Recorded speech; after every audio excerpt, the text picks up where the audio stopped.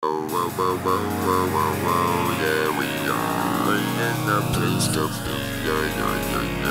whole bags of bottles in a 10-meter space.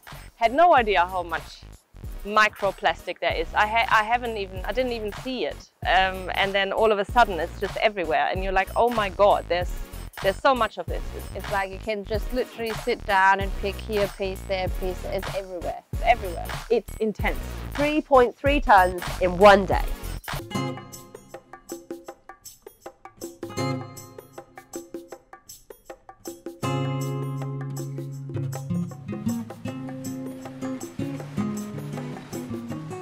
We're here to clean up the beach from all sorts of different rubbish, plastic, bottles, glass. We've found lots of different things so far. You're walking along, you get your hand and you just swipe it across the sand and it would unearth maybe 5 little bits of plastic.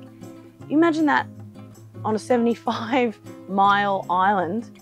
If I can just do that and bring up plastic, that's the entire island. It's kind of exciting when you find a piece and you bring it where it belongs, and Mother Nature gets much cleaner. All of us put together, even though we didn't feel like we got much individually, when you put that together and you see it all as a big picture, 3.3 tons was absolutely amazing. Plastic was clearly the dominant material that we picked up. It wasn't just collecting the waste, it was analysing it, counting it, understanding where it came from, and ultimately trying to repurpose as much as possible. Basically, we're doing an audit. If all we ever do is pick up rubbish, it's all we're ever going to do. We need to know what it is, where it's coming from, so we can actually stop it in the first place.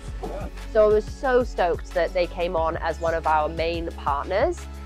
We had to get quite a lot of sponsorship to make this event happen, but Ian and Annika donated their time, all their resources and their team to come up to the island for 5 days and help us set up the logistics. So that was taking bags to certain areas where people could collect them from, picking up those bulk bags, taking all the waste off the island that was recyclable. So it was a really key partnership to make sure that this event was not only good fun and we collected a lot of rubbish, but we also wanted to make sure as much as possible was being repurposed, and that we were able to educate the 100 people that we had come to volunteer their time about why this is so important.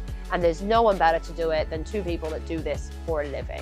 It doesn't matter where we go, whether it's Fraser Island, whether it's any part in the world, or even in our own little circle at home, our household, to just minimize the plastic as much as we can, I think is really important.